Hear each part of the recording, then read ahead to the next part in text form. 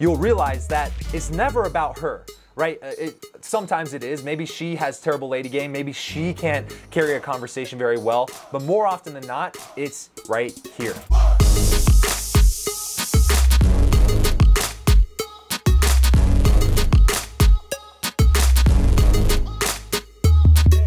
What's up, man? Patrick James here, and welcome to another episode of Raw Dating Advice. I've got a really good question that recently got submitted to us via email. I think this guy's on the email newsletter. I think his name is Creso, if I'm saying that right. Creso.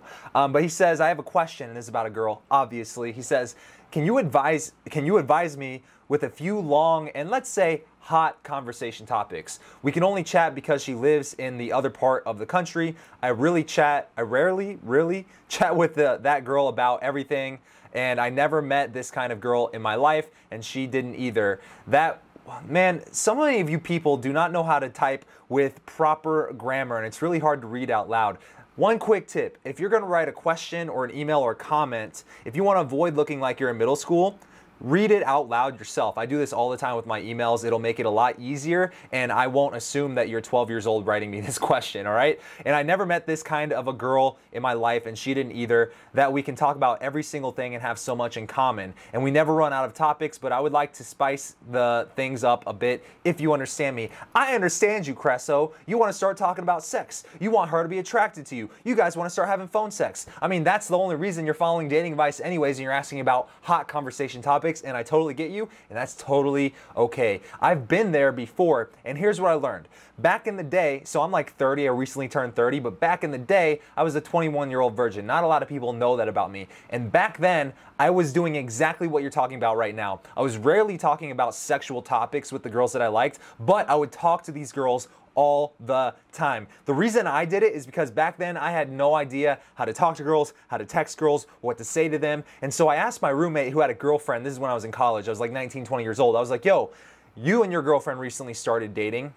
How often should you be texting her? Because I like this girl and I want to date her, but I don't know how. I mean, I guess I'm texting her like once a day, once every other day. Is that a lot? And he point blank says to me, and I don't recommend this because he was a guy who has only been with one girl, and that was his girlfriend. He said, well, I text my girlfriend every day, like all day, every day. And that's what he said to me. And so I said, oh, well, if I want to make this girl my girlfriend, maybe I'll text her all day, every day. And so naturally, if you have zero game and you're texting this girl all day, every day, what are you guys going to be talking about? What are you guys going to be talking about over the phone? I would talk to these girls before bed for several hours. Sometimes I would go to sleep while they were still on the phone and vice versa. I thought it was this cute romantic thing that we were doing. And so just know, because I'm speaking from experience here, every girl I've ever done that with, before we've either had sex, before she's my girlfriend, or before we've gotten sexual at all, if I am talking to her all day, every day, if I'm having hours-long conversations with her on the phone on a regular basis, but we're not meeting up for one reason or another, this girl lives in another part of the country,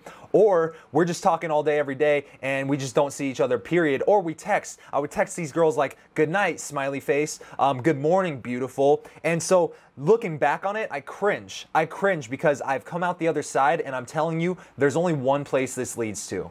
And that is the dreaded friend zone, all right? 99% of men chase women. 99% of men unknowingly friend zone themselves. Because think about it. If you wanted to become friends with someone, what would you do right off the bat? What would you do? If you first met someone, what would you do with that person? Let's forget if it's male, female, man, woman, sexually attracted or not. If you wanted to be friends with them, what are you going to do right when you meet them? You're going to try to find commonalities. You're going to try to find some passions that maybe you guys share. Maybe you guys are from the same town. You're going to talk a lot. You're going to hang out a lot, right? That's how you build a friendship. And this is what you're doing with this girl. You're talking to her all day, every day, and you're asking about hot conversation topics. You already know what the hot conversation topic is, but from your question you asked me, you were afraid to overtly say, we want to talk about sex. I want to talk about sex. I want her to be attracted to me. I want her to be hitting on me over the phone. That's not happening, and the simple fact that you were afraid to bring it up in the video or in the question that you asked me, you never said the word sex, attraction, anything like that. You said hot conversation topics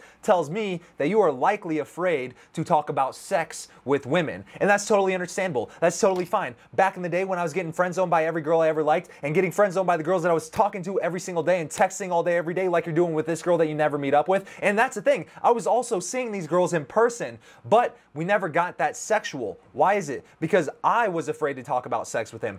I was uncomfortable about the topic of sex. And this is a big paradigm shift because in game or in you improving your game, a lot of times what you'll realize if you really kind of psychoanalyze yourself and you understand from an outside perspective like I currently have on your situation, you'll realize that it's never about her. Right? Sometimes it is. Maybe she has terrible lady game. Maybe she can't carry a conversation very well. But more often than not, it's right here. So if you're uncomfortable with the topic of sex, here's my challenge to you.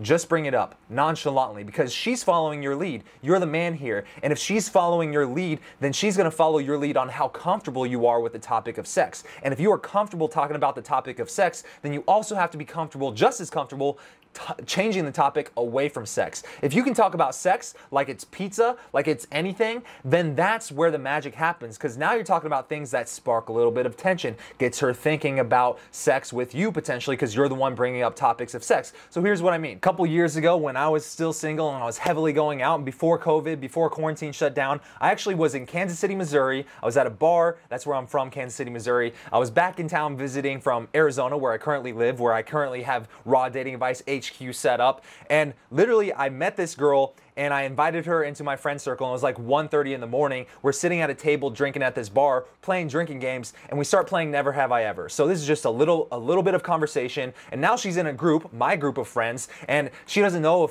who's the leader, what the status levels here, and honestly it doesn't even matter. I was the one who started the conversation with her. I was the one who invited her to come drink with us, right? At least have one drink.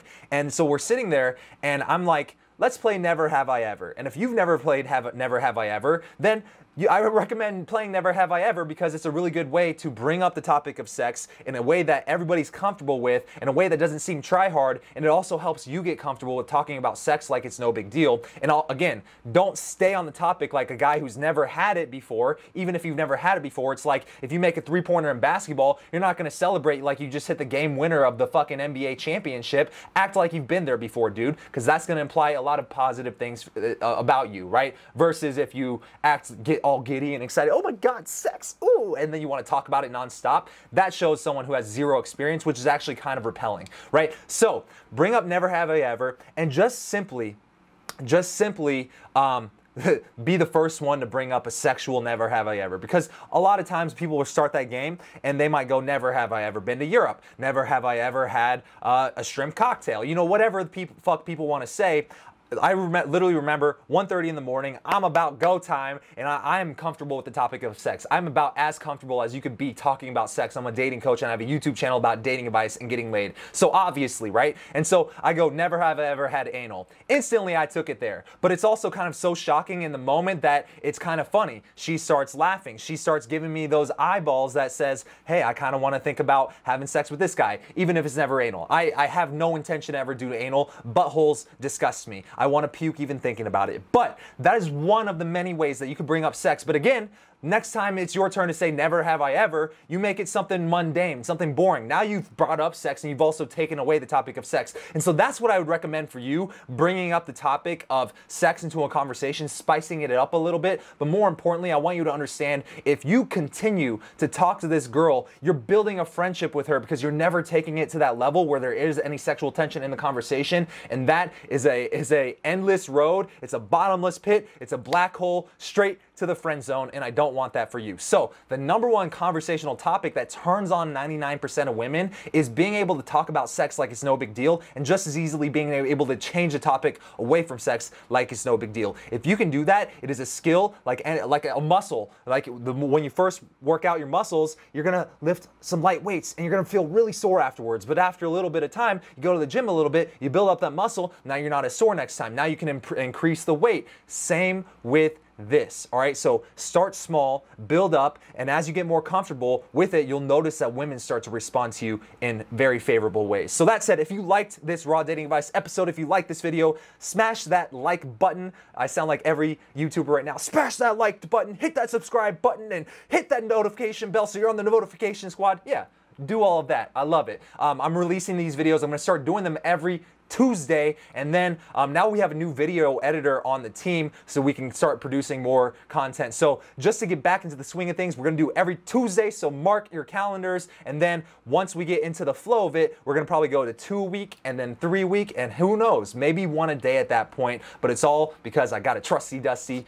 video, handy dandy trusty whatever video editor on the team. So look forward to amazing content coming out soon. Also, I have a brand new podcast I started on a brand new channel because I wanted it to be kind of like an extension, but a separate channel of this channel as well, where I can have deeper conversations with people and interesting guests about topics that, yeah, we can talk about dating, but we can also expand to other topics as well. So check that out. The link is below this video. And that note, I will see you in about a week's time. And if you have any questions that you want to see answered on a future episode, hit me up on Instagram.